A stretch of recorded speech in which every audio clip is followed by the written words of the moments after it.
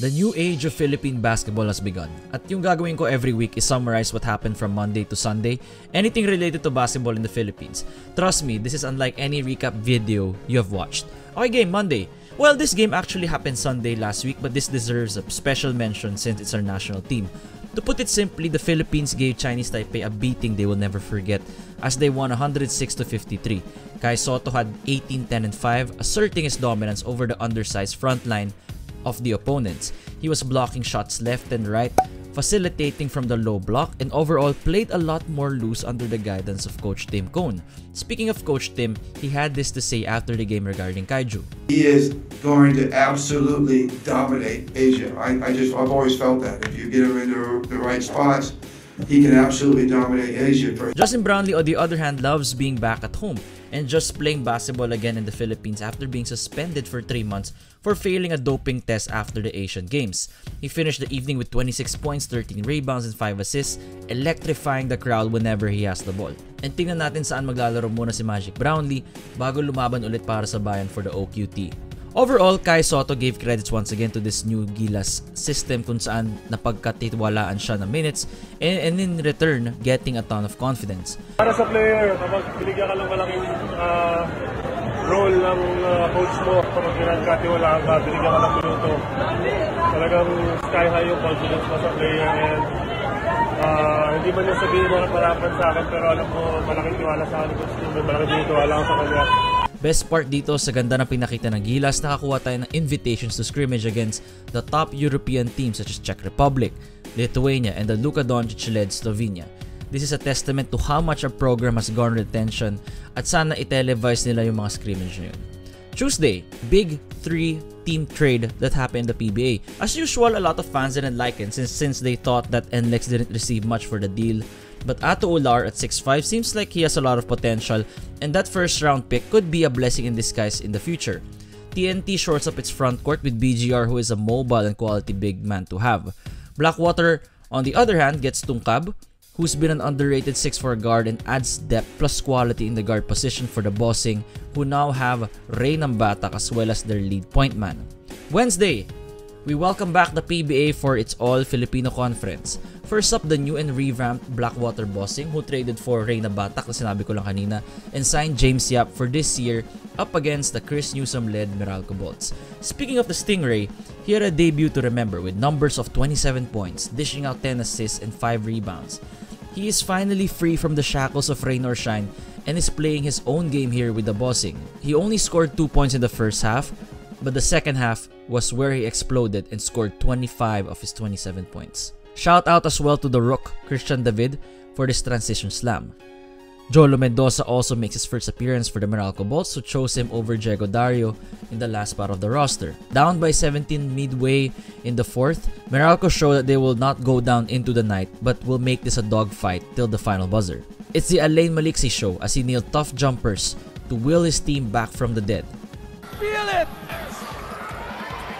Look at put it back up to 3. But in the end, Blackwater escapes, winning 96-93, shocking the Bolts. We now move on to the TNT Tropang Giga versus Rain or Shine Elasto Painters. In this game, we welcome back Chot Reyes, who has missed the past few conferences recovering from his stint in being the Gilas head coach. Roger Pogoy kicked things off with this game, making 4 of his 3-pointers in the first quarter alone. Calvin Oftana, despite coming from national team duties, still managed to put up a cool 23 points and 14 rebounds and making tough plays look easy. This was also Brandon Ganuela's roster's first game with the Tropang Giga, and he made sure to leave a lasting impact on the floor with 15 points and 14 rebounds in 29 minutes of action without much training yet with TNT. But the X factor for TNT is none other than Kim Aurin, who had 21 points and shot a blistering 5 for 7 from downtown. In fact, Aurin and Pogoy shot a combined 9 for 12 as Rain or Shine struggled to contain them all game long. For the Elasto Painters though, it was a rookie by the name of Adrian Nocum who gave Coach Chot the biggest headache as he put up 20 points, 4 assists, 2 rebounds, and speed that looked like a young Jason Castro back in the day. This kid will definitely have a bright future indeed.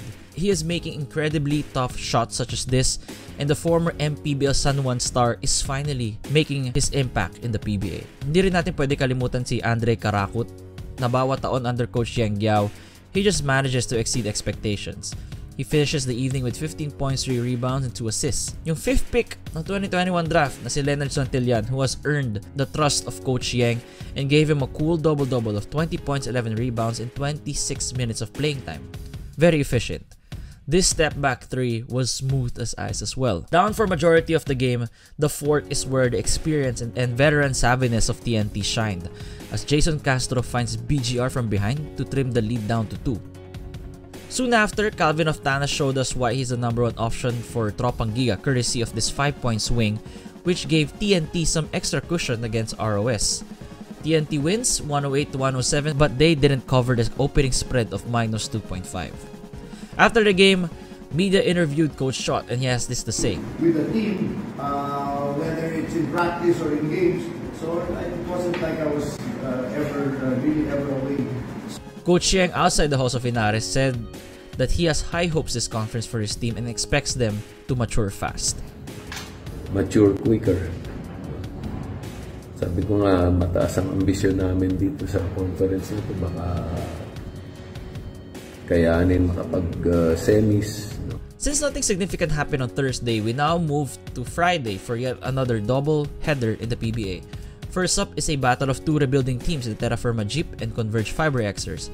Right off the bat, he proved in this game that he wasn't satisfied with last conference's performance and to prove the doubters wrong. Stephen Holt stayed in Manila the whole time after their season ended and did not return home to the US so that he can train all day long.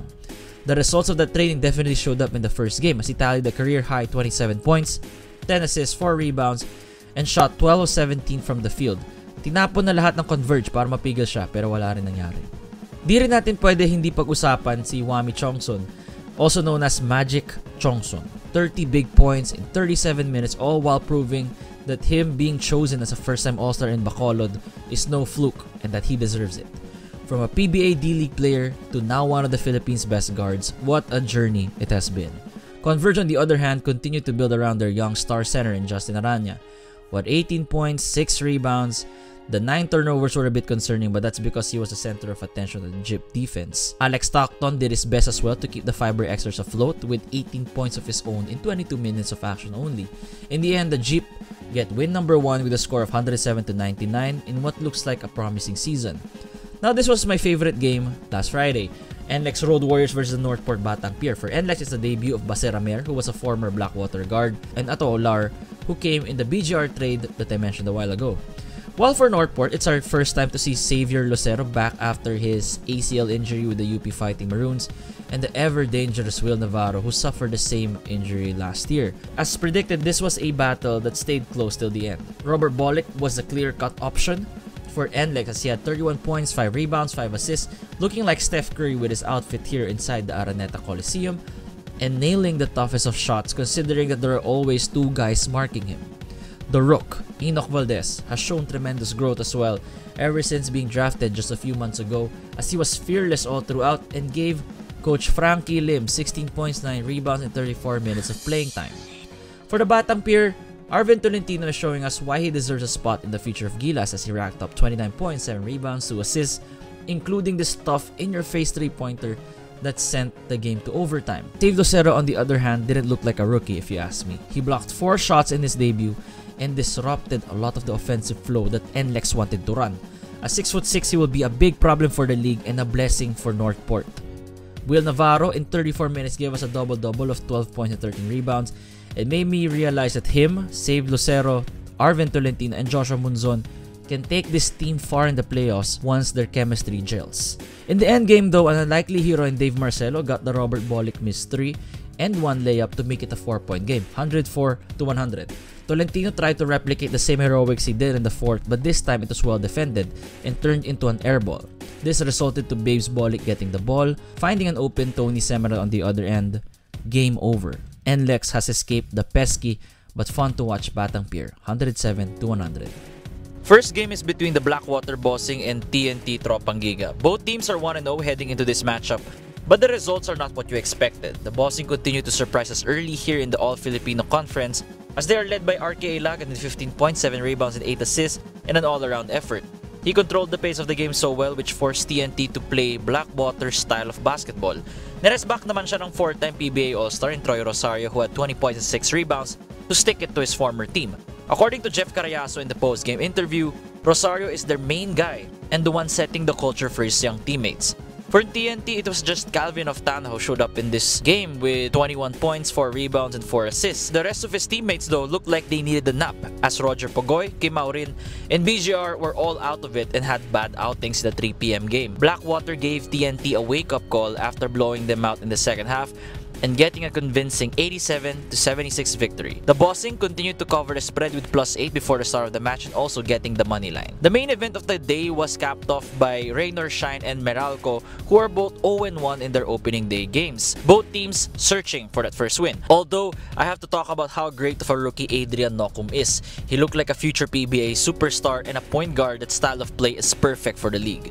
He had a career high of 29 points along with 5 rebounds and 2 assists as he kept the balls on their heels till the final buzzer. Santi Santillan did his best to back up the super rookie as he played close to 43 minutes and tallied 25 points, 7 rebounds, and 4 assists.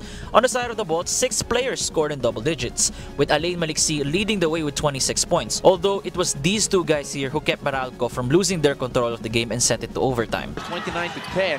Kasi Anjo got up! Coming off the bench and on the attack. What a fight to Norbert Torres. Norbert sidestep 3. Oh, and he gives the lead back to the Meralco Bolts. From there, it's Bong Quinto who took over, scoring 5 points of his 16 and the finishing touches by none other than Alain Maliksi. The Bolts escaped Adrian Nocum and Raynor Shine 121-117.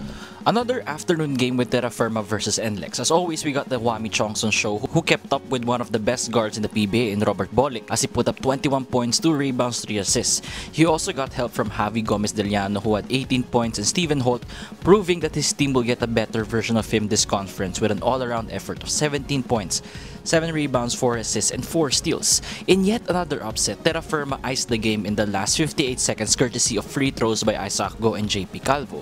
So according to tiebreaker times, the last time Terra Firma began 2-0 was in the 2016 Governor's Cup when the franchise, then known as Mahindra, went on a 4-0 start under the then coach Chris Gavina.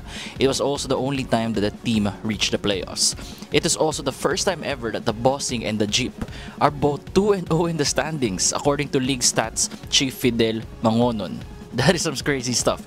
And ito yung mga gusto ko sa PBA. So last game for this week had a wild ending as well, Converge versus Northport. The story of this game was that Northport was playing catch up and even fell behind by as much as 18 points against the Fiber Xers. They needed overtime to eventually get the W, but this was a test of character for this team, who are looking to barge into the playoffs in this conference. Joshua Munzon kickstarted the rally with 17 points, 6 rebounds, 6 steals, and 2 blocks. And from there, Arvin Tolentino took on the scoring load, making his case as one of the best players in this conference as he put up 31 points, 11 rebounds, and 2 steals. And of course, my favorite young prospect Will Navarro rounding it up for Northport with 16 points, 11 rebounds, 3 blocks, and a steal. For Converge, Justin Arana did his best by becoming their main focal point as he had 25 points and 13 rebounds. But again, too much turnovers with 8. With not much time, Alex Stockton sent the game to overtime with this big 3 and finished the evening with 27 points, 3 rebounds, and 2 assists.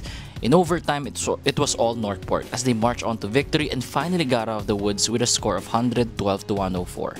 Subscribe for more and let me know sa comments kung may gusto kayo. Peace.